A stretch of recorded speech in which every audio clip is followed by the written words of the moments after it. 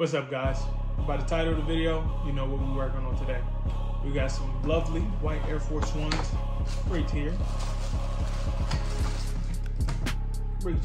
But as you can see in the title, we are going to be customizing like a burning paper effect that is going to be coming from the bottom, and the top is going to have like the original white Air Force Ones, but it's going to have like a red dye that I'm going to dip it like that in there.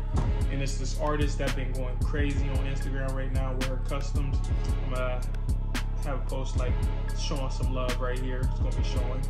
Make sure you go give her a follow. But she started this trend. I am not the creator of this, but I was asked by one of my clients to recreate this design. So I wanted to take the opportunity to make a YouTube video because I want to start making more content. It's gonna be a video of how I bring these to life. Let's get it.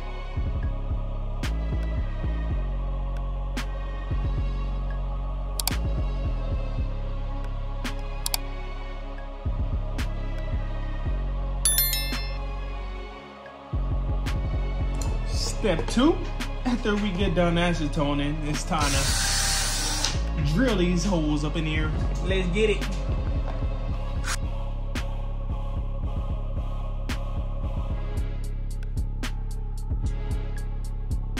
Like to go in, hold it right there for about 2 seconds.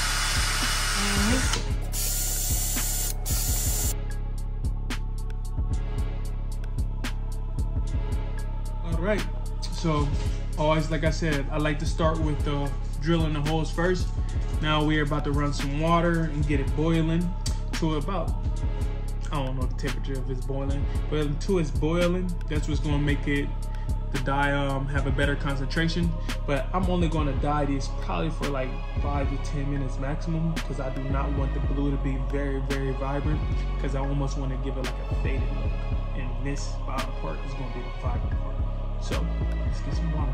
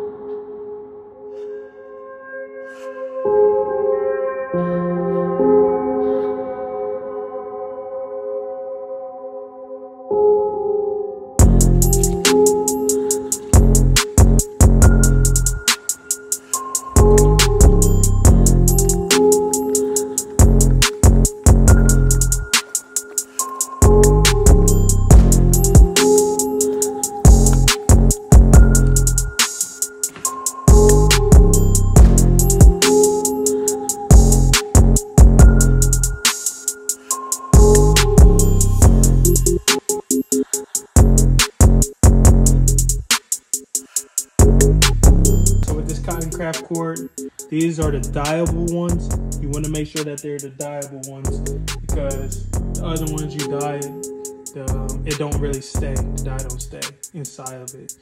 So we're gonna put this in here probably for like a minute or 2, because it takes the color real quick. But the key to this, just gotta eyeball it to how you get it to your color liking. Dyes pretty quick. The longer you have it in there, the darker the color is going to be. So,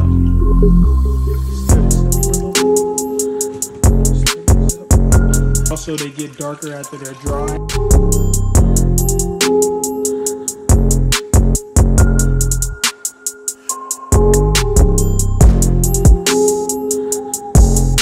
Color I want it to be, like so. I need to go get a glove so I can wring these out, because my hands is gonna be blue if not. Alright, so after I just rinsed them out, beautiful color right there. So we about to go let these air dry outside. I hope it did not rain. I hope it don't rain, but we're gonna let these air dry. And we about to take these out and rinse them out with cold water as well, and put them outside to let them air dry. It will make your sink blue, but you can just clean it out with some bleach out there. Also, I definitely recommend putting shoe trees inside of them. so they can keep their form, because when the shoes is wet and you let them dry like that, it's going to be all like waterlogged and stuff. So shoe trees help out keeping their form. I will have a link in my bio to my website, because I do sell these on my website. I wasn't going to dye these insoles, but hey, might as well. So we can go with the whole shoe.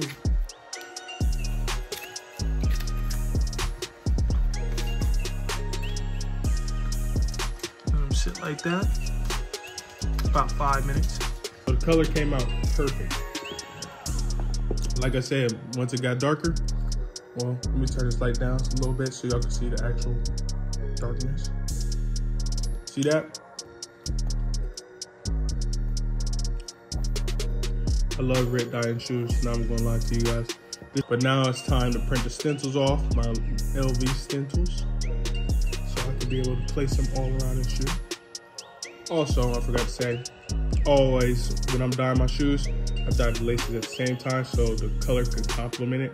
No matter what, if you use the same color dye, if you put a different amount of it to water ratio, the color will obviously be a different shade. So I always try to use that same batch of dye for my shoes or my laces so they can complement each other.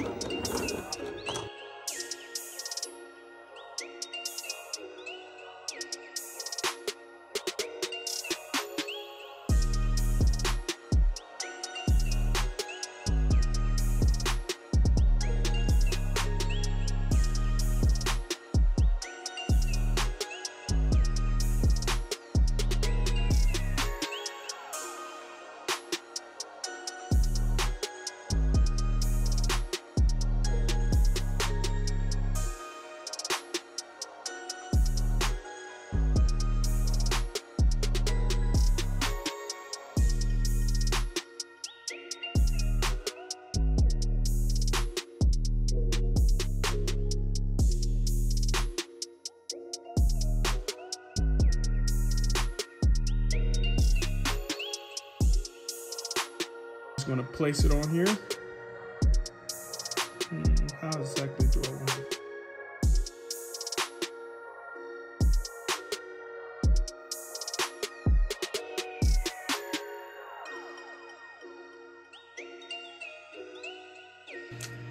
So now I've placed all the stencils around the shoe.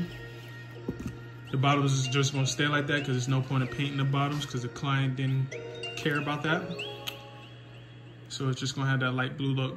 But now we're about to go around and do about 3 to 4 coats, maybe even 2, because we're using military blue and it's like more of an opaque color. So it's gonna cover up this pretty fast. So let's get it.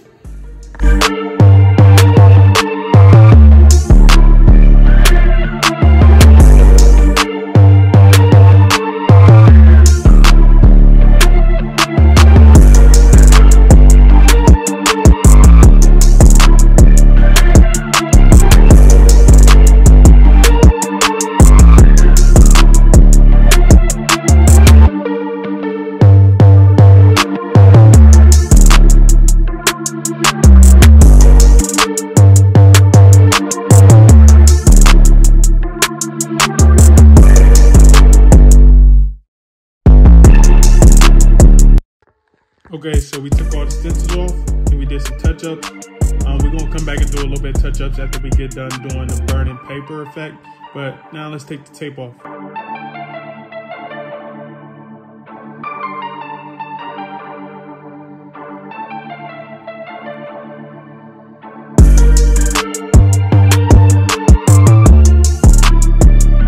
So you just seen the 2 colors that I mixed together was the dark taupe with also flat black, and then I used some of this reducer to reduce it down a little bit, and I got my PSI at about 20 PSI. But we want to do this in light layers and just let it build up, but we're going to try to sell this look of it giving that burning effect. So we just going to go around the edges of where the blue meets the light sky blue, like so. Go around.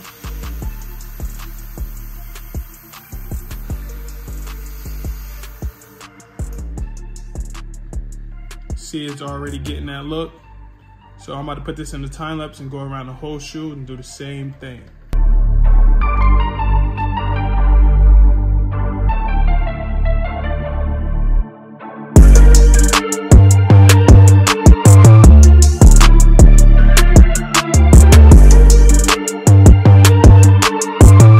Okay, now we're about to make saddle. The name wore it out, but it's all right. And we're gonna mix that with a little bit of dark taupe. These two colors. Really, nigga? Mix it up. There we go. And we also gonna add some reducer. Gonna stir that all up here.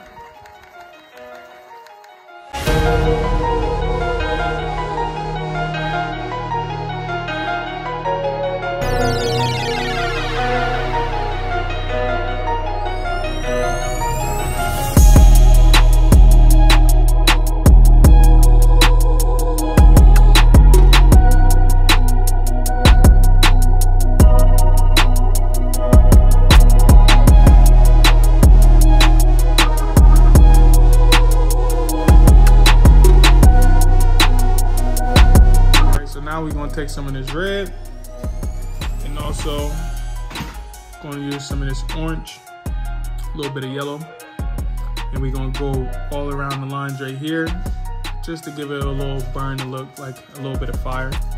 I'm gonna put it in time lapse for you guys.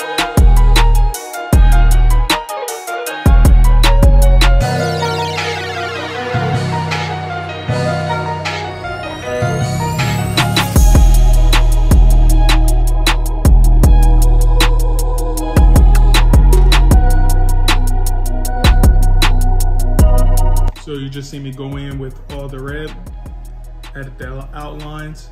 Now I'm about to use my orange, and that's basically gonna be my mid-tone. I'm gonna go and do certain highlights around the shoe, just parts where I think it will look good, add a little extra pop to it. Then we're gonna go in with yellow.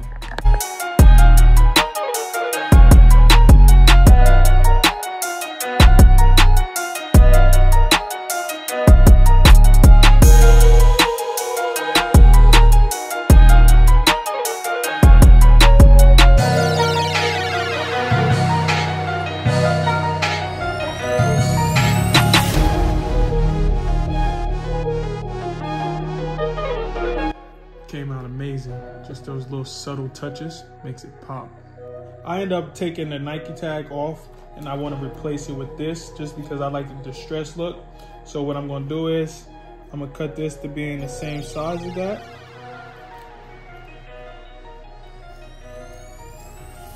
Boom.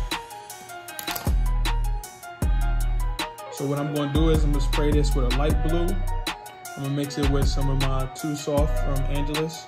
And I'm gonna do a light blue, and then I'm gonna put my LV stencil on there, and I'm gonna straight dark blue. And it's gonna come out amazing. So, I want this to be the same size.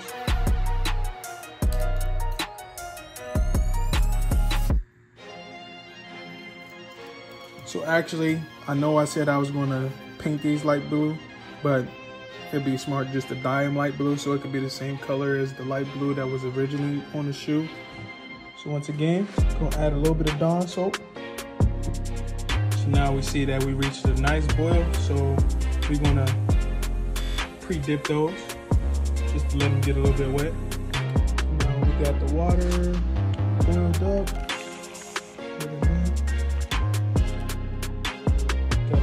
Got my same color red dye. I'm about to shake it up a little bit, make sure we shake it good. Then we're gonna put like a little bit in here because it's not that much water, so we want to make sure that it's diluted to the right direction.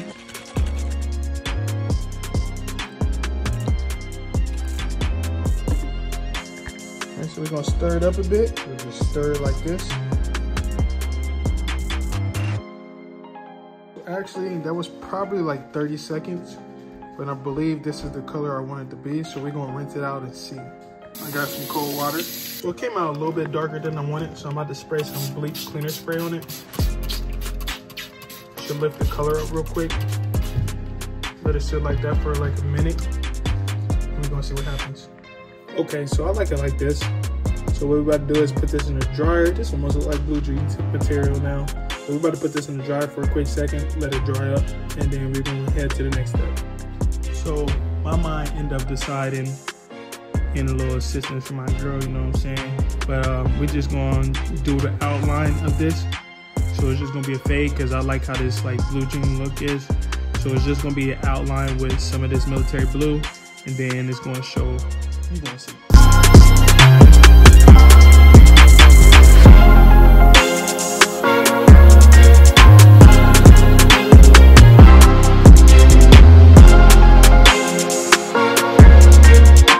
Just like I wanted it. Just like I wanted it.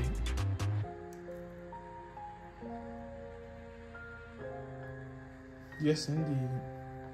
Alright, so I'm going to show you how to take out the tab. Just cut along this with the X-Acto knife.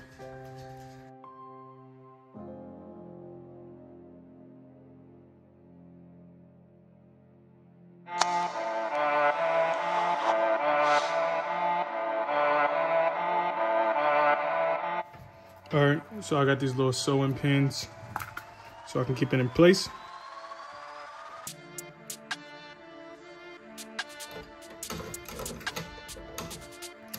Then back lock it in. Boom. Get it all the way across.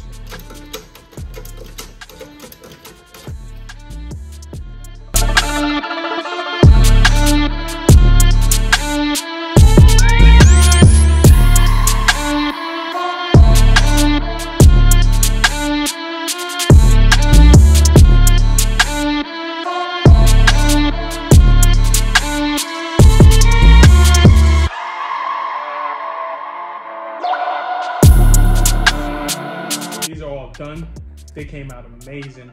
Now I'm gonna lie, she did her thing with coming up with this design. Once again, I'm gonna tag her right here. Put her little Instagram name handle right here. I just wanted to show you guys how it was done because one of my clients reached out and he wanted them done. And me being a customizing business, I'm gonna give them what they want. But I wanted to show y'all how it's done to be able to see you create your own pair in the future. So let me know once you do.